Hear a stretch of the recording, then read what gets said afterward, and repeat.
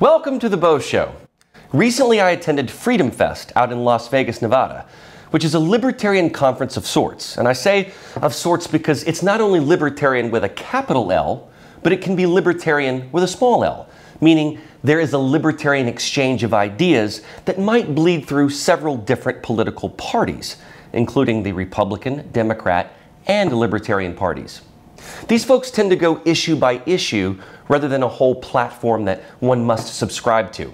But in the end, they all want the same thing: freedom. And that means economic freedom, religious freedom, and personal freedom. The freedom to worship or the freedom not to worship. And while libertarian candidates have not fared very well when it comes to presidential elections in our two-party system, many of the ideas that are exchanged find their ways to different candidates and platforms. Senator Rand Paul, for instance, is a very pro-liberty senator, which comes from his libertarian father, Congressman Ron Paul. But the conference also had speakers such as former Democrat Andrew Yang, who has started a new political party. And as I listened to various panels and breakout sessions, it seemed clear that they wanted to address issues like our ailing economy, inflation, bad tax policy, and what the lockdowns did to us, and how negatively it impacted this country. And of the rights that our Constitution grants us, I would say that Amendments 1 and 2 are likely the most important to them.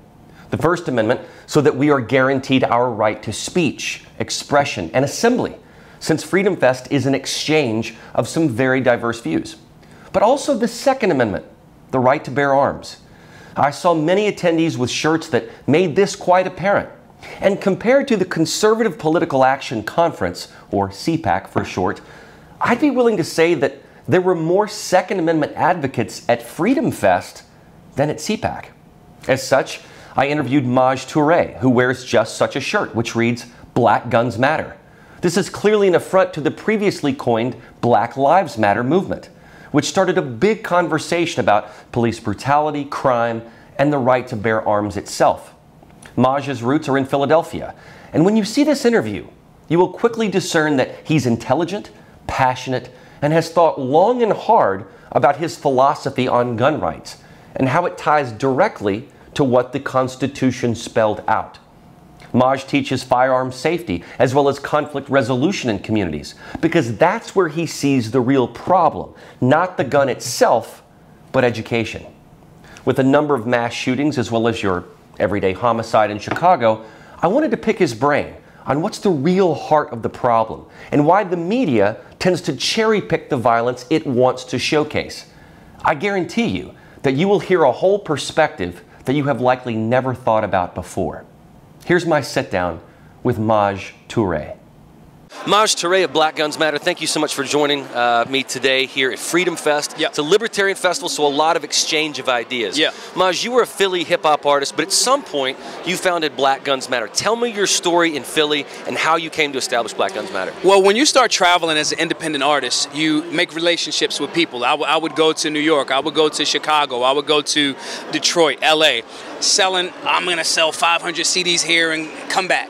You develop these relationships. You go back to the city the next, 6, 7 months, whatever, and one of the guys is, "Hey, where's Steve? Oh, he caught a gun charge. Who'd he shoot? Who'd he rob? He didn't shoot or rob anybody. He just had the gun." Yeah.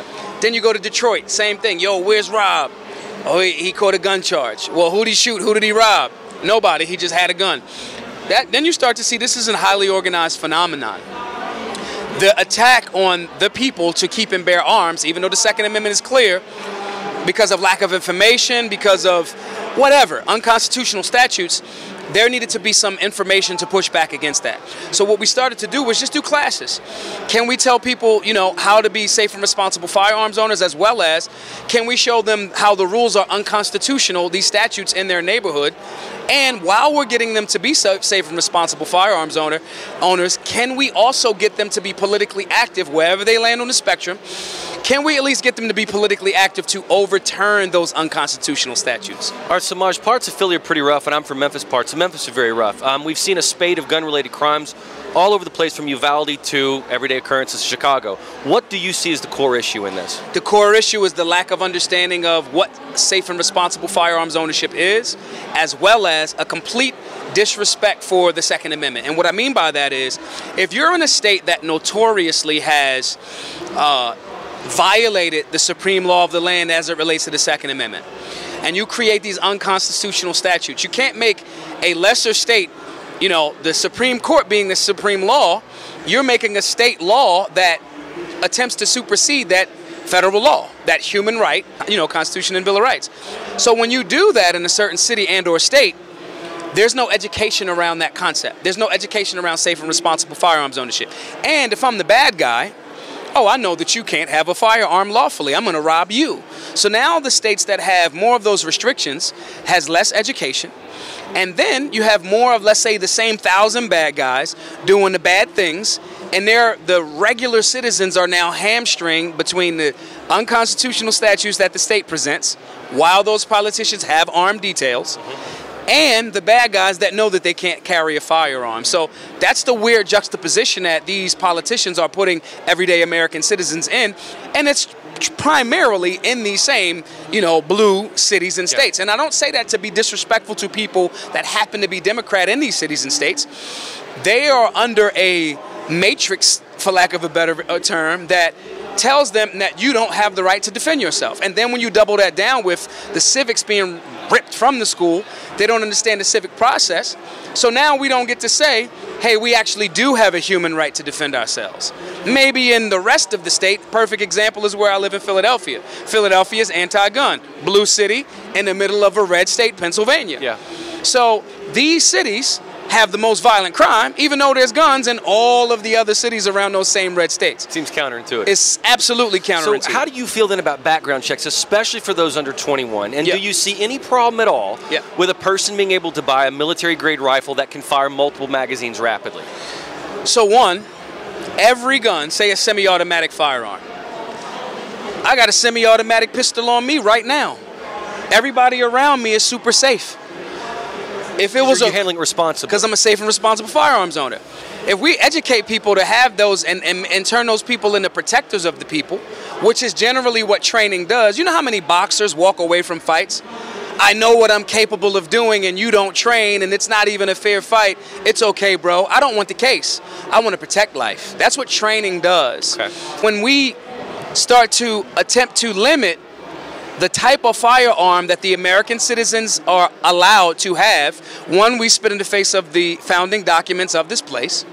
Two, then you have to start, if you want to be intellectually consistent, you then have to say, well, if I don't have the Second Amendment, well, your freedom of speech, your First Amendment right, people can say mean things and they should be put in jail. So if we're going to be intellectually consistent, when we start curtailing the type of firearms, and for these reasons, we got to be intellectually consistent all across the board. Either we are all in on this freedom thing and struggle around the you don't want to piecemeal it. Right. So why do you think so many mass shooters, Maj, are young males in their late teens? And do you see over-medication or a lack of medication as a contributing factor? So here's the irony of that. The average age of mass shooters in America is 33. Okay. So even if we made the rule you got to be 21, the average age of mass shooters is 33. That doesn't solve the problem. And then if we make rules to isolate, to say, hey, you can't have a firearm in here, well, that's why this weirdo in Buffalo did it. He literally wrote this so-called manifesto saying, I'm going here because they can't defend themselves and I want to kill the black people. So why will we advocate for more restrictions that only makes those people not have the means to stop that bad guy? So when it's a 21 and over thing, are we also being intellectually consistent in saying, okay, well, now you can't go into the military until you're 21. Okay, now you can't vote until you're 21. These same people that advocate for this, saying you got to be 21 to buy a rifle, are now saying you should be able to be 16 to vote. So the intellectual inconsistency, that's the real pandemic. And I just ask these questions to people. Are you recognizing where you're being inconsistent? And I can always double down on, that's not the framework of this place. Now, you have the right as a human.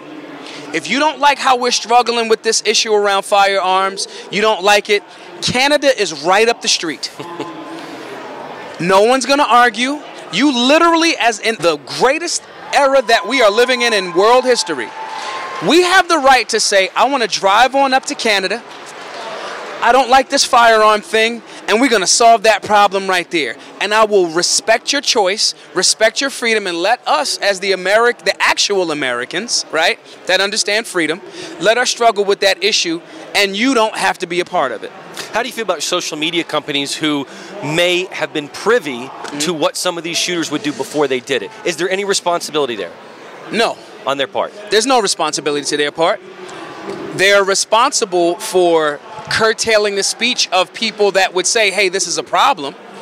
But it's not their responsibility to jump in. So if I go on Facebook right now, say I don't like Maj Toure. Yeah. And I want to kill him. Yeah. And I'm going to kill him. Okay. They should not report any of that to police to say, this guy might be off his rocker, he's about to go kill a guy. I think the general public, one, if a guy says, I don't like Maj Toure, and I want to kill Maj Toure tweets his exact location. And I'm saying freedom isn't safe. And if you want to do that, Bruce Lee said one time, if someone in a fight, a man has decided that he's going to bite your nose off, you're going to have a rough time with that guy that's committed.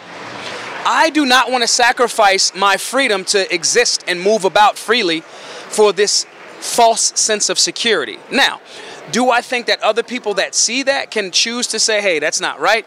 But and absolutely. And then guys can reach out and say, hey, brother, is everything okay? Why do you want to kill Maj Toure? Mm-hmm. I've even said, hey, man, you disagree with me. Let's meet. I've done this in real life. Hey, man, I see you said this about me. You live in Philadelphia, too. Let's meet at the cafe and let's have coffee. I've done that. Yeah. And after that conversation, this guy was like, man, I was completely wrong about you. I think the problem that we're outsourcing not only all of our security to just the state, but we're outsourcing it, saying that Facebook has to be our big daddy. And it's wrong. Now, do I think that a citizen sees that cares about me and says, hey, Maj, I got to tell somebody that this guy's trying to kill you?